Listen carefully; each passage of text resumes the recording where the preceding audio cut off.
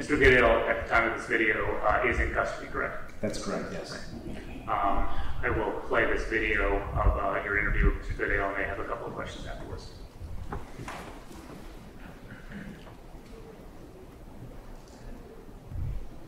We're having a conversation with Chaiden about Ms. Graber, and not necessarily about what happened, but just a conversation about, you know, some frustrations or a general awareness of her.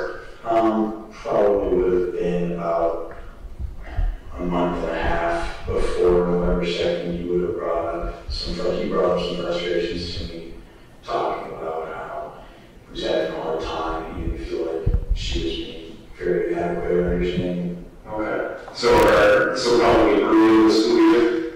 Okay. So a month and a half before November 2nd would put us in like September of 2021. Is that around or about that time? Okay. And you said that he had disclosed to you some frustrations about her teaching style or grading, or what were some of the specific issues that he was having? He just felt like she was very old school. He said he felt like he didn't care and that she had it out for him, basically. Was it apparent right away when he first started talking to you about these issues in mid-September? Was it apparent right away that, like, wow, he's really, really upset, like this guy's really got an issue with Ms. Graber, or did that come later? No, it was not immediately apparent. Okay. And it didn't really become apparent until a couple weeks before this happened. It kind of came up suddenly. Oh, okay. Was he talking about it frequently leading up to that, or was it just occasional? It was more like every other week thing. You might talk about, oh man, Okay. I have a tough time in Spanish. Okay. And you said that maybe a couple weeks before November 2nd, all of a sudden it's returned. Okay, tell me about that. Well, it was just like the other day. I was eating lunch in the cafeteria with John and Chaiden and a few other people that we sit with. And I got up to bust my lunch trays. He kind of pulled me aside and said, "Would you help me if I killed this girl?" Mm-hmm. And are you guys still in the lunchroom when he makes this comment to you? Yeah. Okay. But away from people, or are you still part of a group of people? Is he whispering, telling about it? We were standing up together, so we weren't sitting or near directly adjacent to anyone. And he kind of leaned in and he whispered it to me. Will you help me if I kill Ms. Graber? Those are his words? Okay. And what was your response? I paused for a moment and looked at him, and then I said, "Sure," pretty much. I said yes. Okay. And I mean, that's not a request that a friend asks you every day. And so, what was your immediate reaction that, like, hey, he's my best friend, he needs something, I'm here to help? Or what kind of thoughts were going through your mind before you said, like, yeah, sure? I mean, originally it was just trying to get out. As soon as he said that, I was like, holy shit, man, yes, I'll help you, but I'm just trying to be a good friend, basically. And did you believe that he was genuine and sincere, or did you think he was sort of... It was mixed feelings. Like, I wasn't sure if he was serious or not.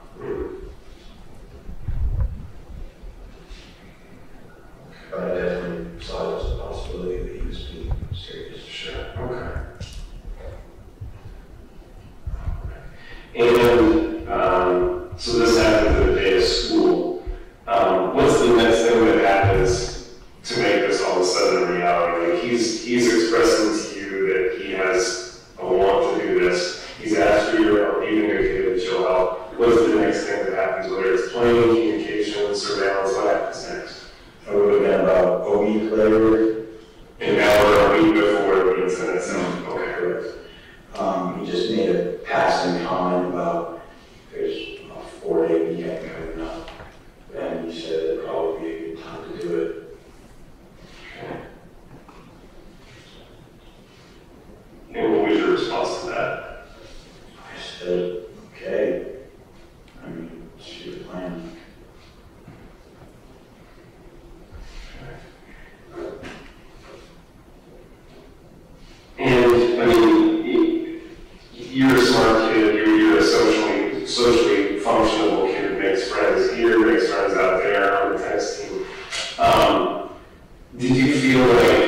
spite of the fact that there could potentially be some bad consequences, legal consequences for being involved in something like that, you were close enough to Chaiden that it was worth it? I'll be honest, the consequences never crossed my mind. Okay.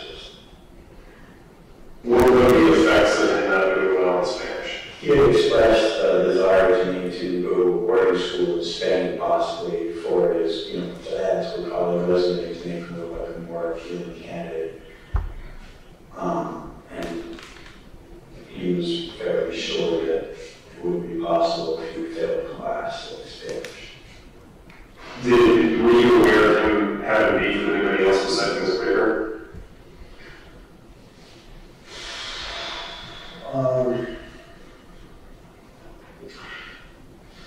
He had a problem with a couple of kids. Aaron, I can't remember his name. It would have been Keegan. It's been a long time since I've thought about those two. Sure. Yeah, I think they jacked a couple things off him, and I went on my own accord to kind of ask him what that was about, but he didn't ask me to do that. Mm-hmm. I don't know if anyone else that he currently had problems with at the time. Mm-hmm. Okay. And what type of equipment did you use? Obviously, the baseball bat. What type of other equipment did you use? Stage out there or whatever with you that day? I wrote on myself. I worked in gloves with cat. Chaiden, I guess, had a backpack filled with a bag of water, a screwdriver and a hammer, all to destroy her phone if we found it on her person. Okay. He also brought the bat itself.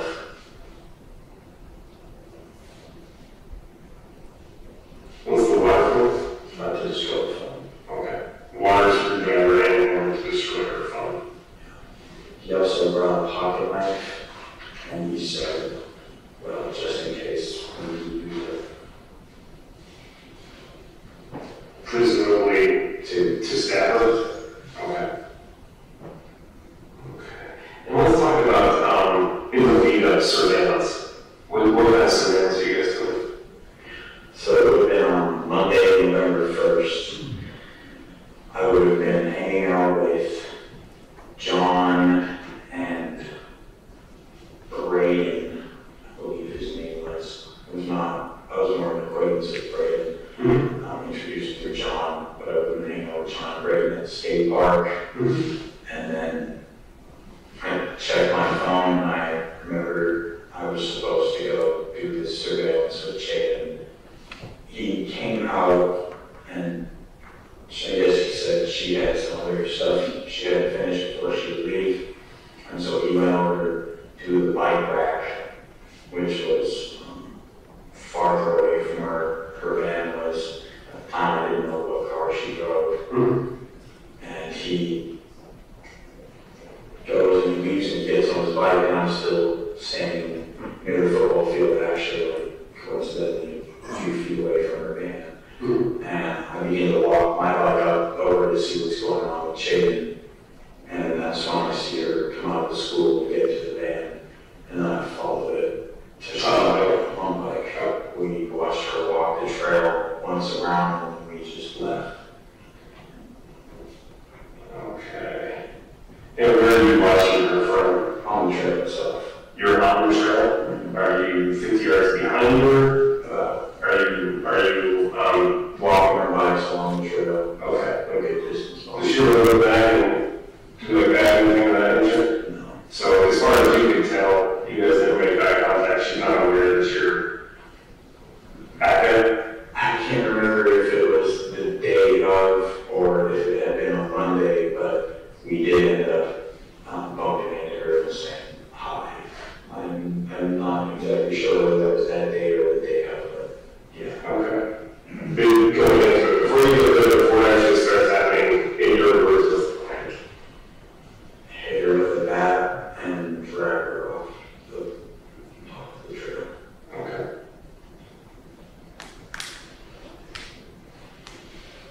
He had it already picked out. He had that already picked out. And I found out when he dragged me off after I said goodbye to Zoe, and I followed him to where he already had all his equipment laid out. Okay. And was that equipment what we just described before? Okay. And you had it laid out already? Mm-hmm. Okay. What kind of things is he saying? Is he saying like, I'm gonna fucking kill that bitch? Is he not saying anything? Is he describing to you what you two are going to do? I mean, it's pretty easy and straightforward to say, we're gonna hit her, we're gonna drag her off, but I imagine that there was a little bit more color in the conversation. I discussed how, or he said he would just walk up behind her and hit her, and I said, well, okay, I guess I can stand a little farther up the trail and look out and make sure no one's coming from this direction. Okay. Like in front of where she's walking? Yeah, okay. And you said he was equipment laid out. What equipment is he going to lay out? It would have been a screwdriver, hammer, baseball bat, water, pocket knife. And you instructed to bring the equipment yourself? No. Okay. And then so the plan is he's going to hit her in the head, you're going to stand watch out, and then you're going to together remove her from the trail. What's the plan after that? There wasn't really a plan beyond that. It's just improvisation. Okay. Like hide the body, bury the body, stage the body. At that time, we were going to hide the body and have come up that we could try and look like it was a suicide of some sort, lay on the tracks. That just didn't seem right. It didn't seem like it would work here.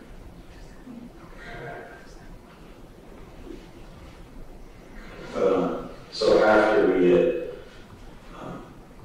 after he had hit her, I told him, like, holy shit, like, make sure you got it, like, make sure it's done. So then he hit her a couple more times, and then he dragged her off. Pretty sure I did that by myself. I dragged her off. He was looking along the trail. He already put the bat back where he had it with the rest of his stuff. And then I dragged it back to pretty much where the equipment was at. And I heard something gurgling coming from his group, and I grabbed the bat, and that's when I made sure she didn't have to continue living in that state. And so at this point, if you don't mind, one of the things that sometimes I like to do is just kind of open it up for an open narrative. And by that I mean, I'm going to try to shut up long enough for you just to explain your recollection of things, how they went down. I'm sure I'll probably have some follow-up questions when you're through, but sometimes just kind of like putting it all on the table, and it gives us some perspective on what we're looking at. So if you wouldn't mind, just beginning, you're with Zoe, you're smoking weed, and at some point I assume change shows up. If you wouldn't mind taking it from there. Sure. So I had just knocked Zoe's pipe off the table and broke it, and her vape had died. She was getting ready to go home, and I said, yeah, that's great. And that's when Chaiden came to the park, and I said, hold up. Then it was Chaiden. I think I had told her I was going to be eating afterwards. And so I take off running because he completely missed where I told him I was going to be at. And so he ran past down the trail, and so I got up and I chased after him. Eventually I caught up with him. And then we walked back over towards where the access trail is. And then Chaiden, we kept walking towards the access trail. I went over to Zoe, and I said, like, someone over the pay, you should probably go. It's nice seeing you. Bye. And she left, and I went down to the access trail that Chaiden was at. That's when I saw all the things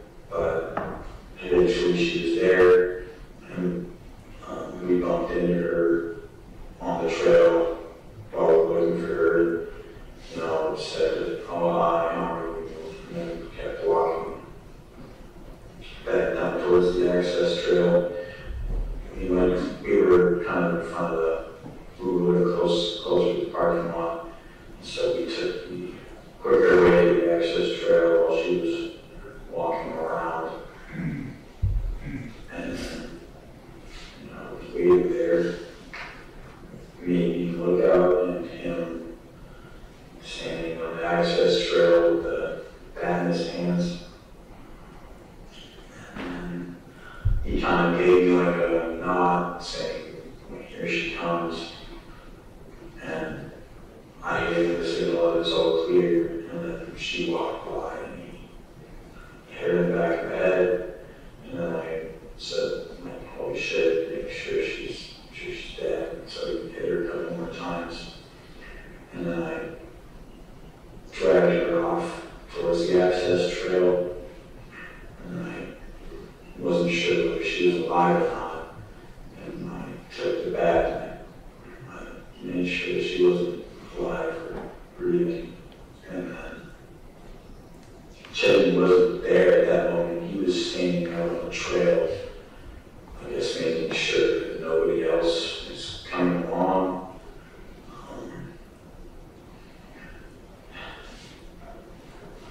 And then eventually he did come back there, and I think he said, what was that? Was that noise? Did you hit her again? Yeah, I did, and then we grabbed her and we moved her towards like a strip of woods that separates the path from the access trail.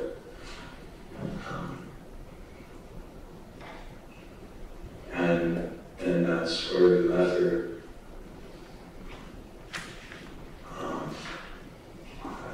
Found her car keys, I handed them to Chaiden.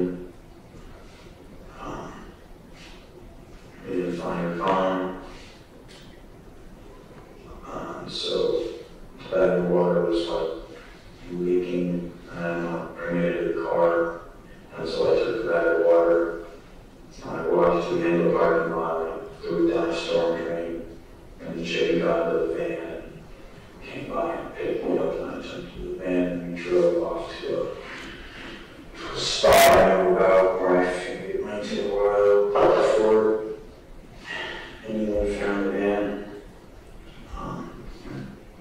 To be the end of middle Nebraska.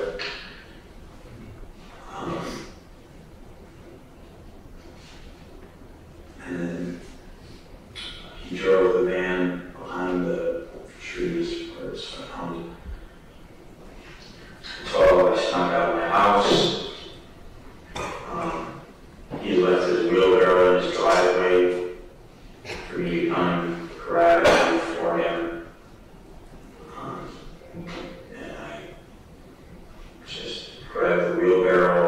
I think I had a shovel with me, put that in there, threw the tarp in there, and then I pushed the wheelbarrow down in front of the high school to the Chicago Park.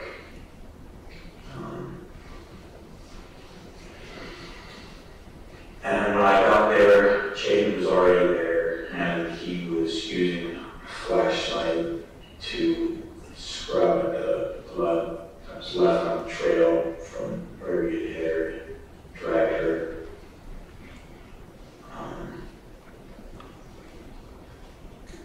And we kind of just worked from where he originally hit her down to the access trail. Just using lights to kind of wash away and wipe away any blood that we found, pick up any blood leaves, trying to disguise any trail that we left. And then we found Miss Graber's body.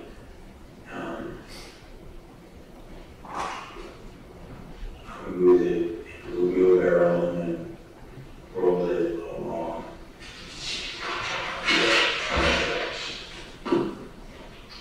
to where we eventually decided we moved far enough, and we rolled it past the tracks, and